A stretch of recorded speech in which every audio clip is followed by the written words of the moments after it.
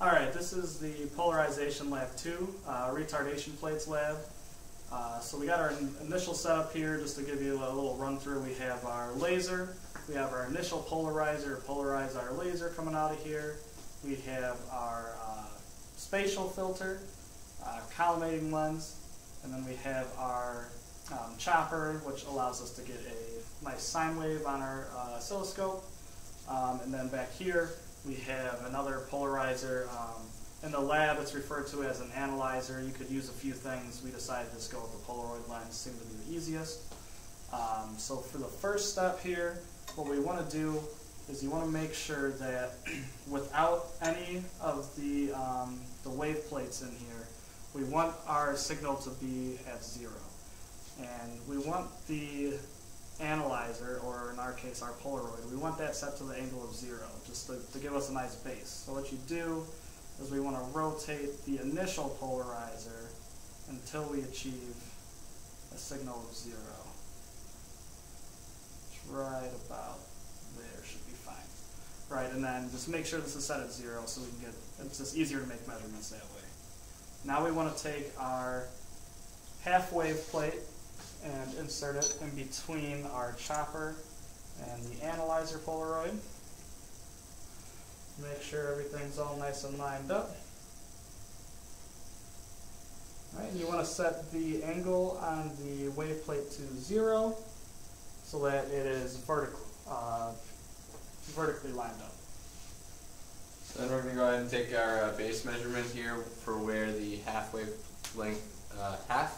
wavelength plate is at 0 or in the vertical position. We're going to go ahead and rotate that half wavelength plate in 15-degree segments around the unit circle, and then 30, and 45, and 60, and 75 until 90. Then we'll go ahead and stop, and we're going to go ahead and at each of those steps also take the Polaroid extinction angle. So here when we were back at 15, we rotate our Polaroid, let's get back up to 15. We rotate our Polaroid until we get back to 0. So here we would then take the measurement for the Polaroid as well. Do the same thing here when we're at 30. See that we again have signal coming in, so we can rotate the Polaroid until we reach extinction. The same process follows through the rest of the angles of the half wavelength plate in part 1.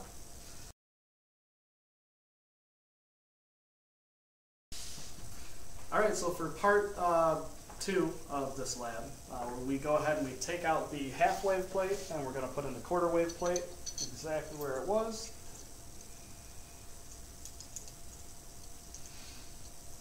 Make sure everything's lined up. And we want to check that at 0, with the angle 0 on the quarter plate, we still get a 0 signal, and then it asks us to set the angle to 15 degrees. Right about there, and then we're going to take some measurements using our analyzer Polaroid. So for this part of the experiment, we're taking measurements in relation to where the polarizer is here at the end. So we're going to go ahead and leave it at 15 degrees. And last time when we took just the extinction point of the Polaroid, this time we're actually going to go around the circle in 30-degree increments and take a measurement at every 30 degrees all the way around. It's a good check to know that here when we're down at 180, we should look very similar to the signal we were having when we initially started here at 0.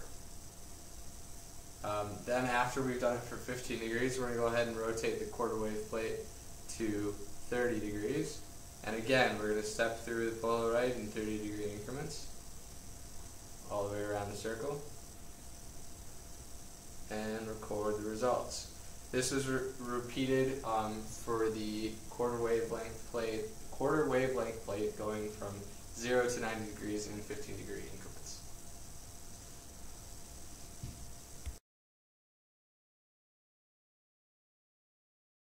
Alright, so for our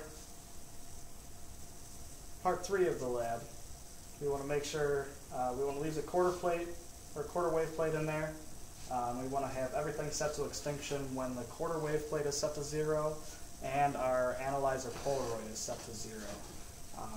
And then what we want to do is take our unknown wave plate. We want to place it in between the quarter wave plate and our Polaroid analyzer. Make sure it's all lined up. Right, we want the unknown to be set at 0. Alright, we should be getting a signal like shown on the oscilloscope there. Now what we want to do is we want to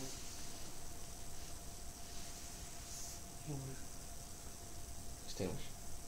No, because we set it to 30 and then extinguish. Oh no, okay, yeah. Okay. So we'll just edit that part out now. Start. Okay. So we put the unknown wave plate in there. We set it to 0 at first, and then what we want to do is rotate the unknown wave plate until we reach extinction again,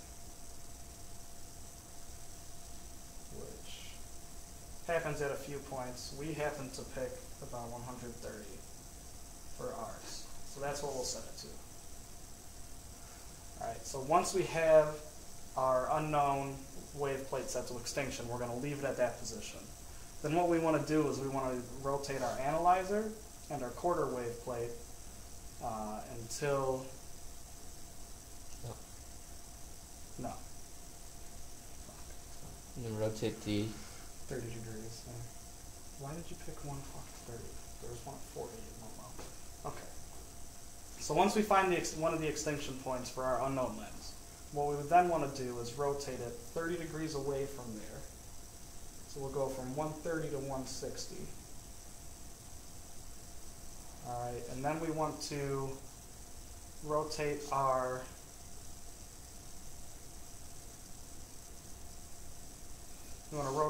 analyzer until we're at the minimum point, which happens to be at 0 still. Alright, and then what we want to do is we want to rotate our quarter wave plate until we reach extinction, which I'm getting at 120. Alright, so we want to do the same process. We want to set it back to 0. And our analyzer is still at 0. We want to rotate this 45 degrees away from our initial extinction point. So we want to put it at 175.